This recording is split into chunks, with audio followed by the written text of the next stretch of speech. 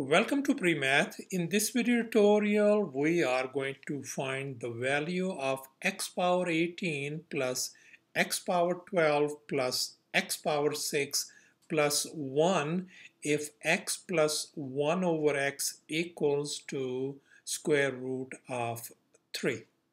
So in other words, this part we know the value, and this part we are going to find the value. We're going to calculate it. And here's the very first step. I have just copied down this part right up here, and let's go ahead and take the cube on both sides.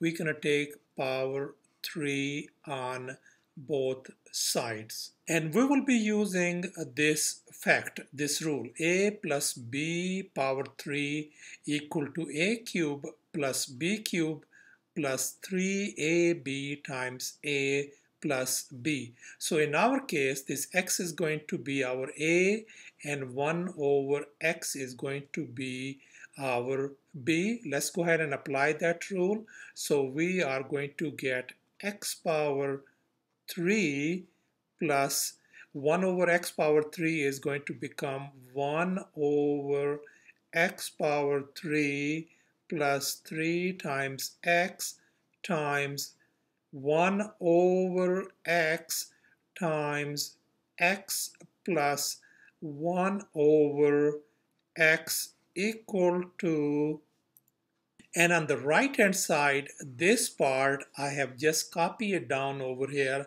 and let's simplify, let's tweak it a little bit. I can write this thing as square root of 3, and this power 3 could be written as power 2 times square root of 3, isn't it? And we know that this is over here, this square and square root, they are gone. So we got 3 times square root of 3. So that means this right hand side could be written as 3 times square root of 3.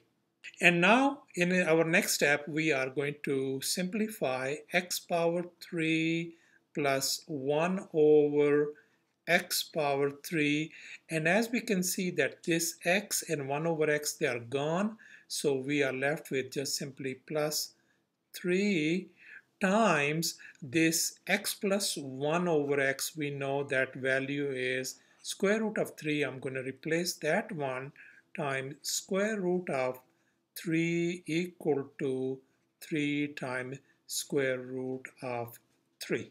Now let me move this 3 square root of 3 on the right hand side, so we end up with x power 3 over 1 over x power 3 equal to 3 square root of 3, and that's going to become minus 3 square root of 3, so that's going to yield 0. So simply x power 3 plus 1 over x power 3 is going to be 0.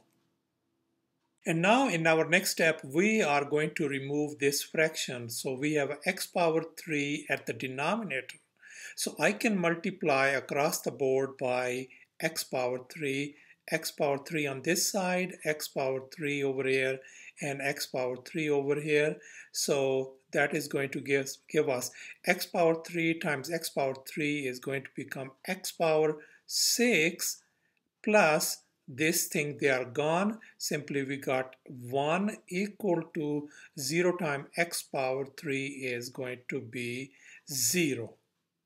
So thus our x power 6 value is going to be -1, and that is our very first step. Now let's move on to the right hand side as we are running out of space on the left hand side, and we are going to start with our next step.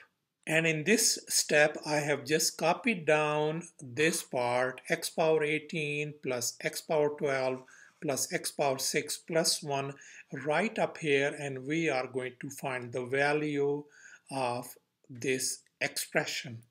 And now I'm going to tweak this x power 18 as I can write it x power 6 and then power 3 according to this power rule, plus x power 12 is, we're gonna do the same thing. Likewise, I can write x power 6 and then power 2 and then plus x power 6 plus 1.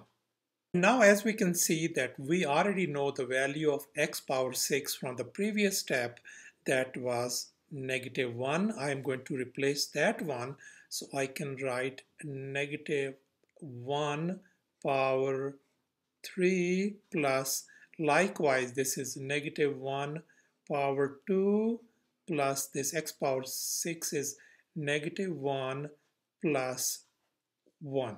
And now we know that the negative 1 power 3 is simply negative 1 plus negative 1 square is simply positive 1. Positive times negative 1 is going to yield negative 1 and then plus 1.